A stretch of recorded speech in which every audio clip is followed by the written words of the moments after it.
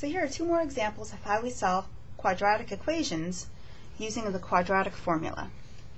So just to remind yourselves, the quadratic formula solves a quadratic equation, ax squared plus bx plus c equals 0. You need to get it in this form first so that we can read off a, b, and c. A is our x squared coefficient, b is our x coefficient, and c is our constant term. So the quadratic formula solves a quadratic equation with this formula. This is the quadratic formula.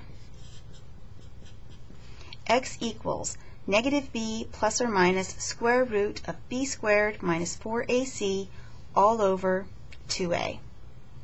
So when you have a quadratic equation, we have a couple of solution methods now. So you might try factoring because factoring is the fastest if it factors. Not all quadratic equations factor, which is why we have these other tools. This one, I think I'd spend more time trying to factor it than it would take me to use the quadratic formula. So I'm going to go ahead and go there. So identify A, B, take the sign with B, and C.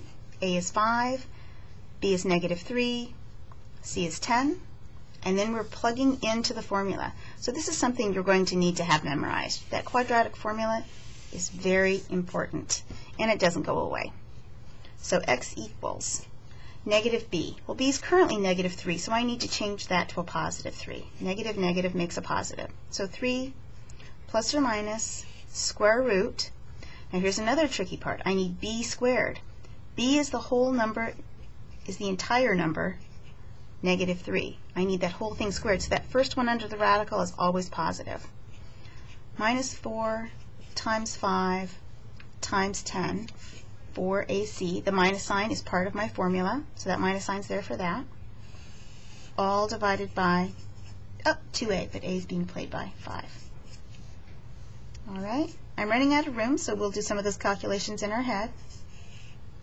So 3 plus or minus, here, we'll write it in up top here. So I have 9 minus 20 minus 200. 9 minus 200, that would be, what, negative 191?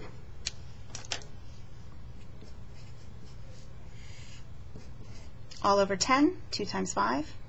Willing to be wrong on my arithmetic there. And then, since we've talked about imaginary numbers, we'll go ahead and take that negative under the radical out. So I'll have an I in front. 191, I'm not willing to look for perfect square factors. I'm going to get on with my life. So I'm going to leave it like that. Notice I have two answers, 3 plus I times the square root of 191 over 10, and 3 minus I times the square root of 191 all over 10. All right, second example. Let's move a little faster. So factors of 4 that add to give 7, leading coefficient was 1. Can't find them. That means I can either complete the square, which I don't want to do, or I can use my quadratic formula, which is what we're studying, so that's what we'll do. So A is 1. B is 7, C is 4, and then let's go ahead and plug those into our formula. So x equals negative 7 plus or minus square root, b squared is 49, minus 4 times a, which is a 1, times c, which is a 4, all over 2 times a is 1 again. So again, some of that arithmetic in your head. 49 minus 16, okay, I can't do arithmetic in my head. 49 minus 16 is 33. No perfect square factors there. So there are the answers.